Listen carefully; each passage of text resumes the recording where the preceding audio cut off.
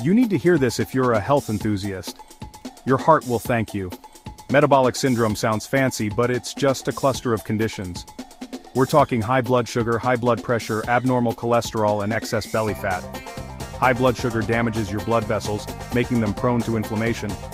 High blood pressure. It stresses your artery walls, causing tiny tears where harmful particles stick. Then there's cholesterol. Too much bad LDL or too little good HDL cholesterol encourages plaque buildup. And that spare tire around your waist? It fuels chronic inflammation. So what's the result?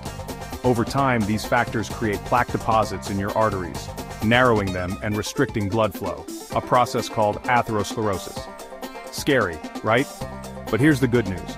Addressing metabolic syndrome early can stop the cycle and protect your heart. So keep your diet balanced and stay active. If you found this info helpful, please like, share, and subscribe. Your heart will thank you.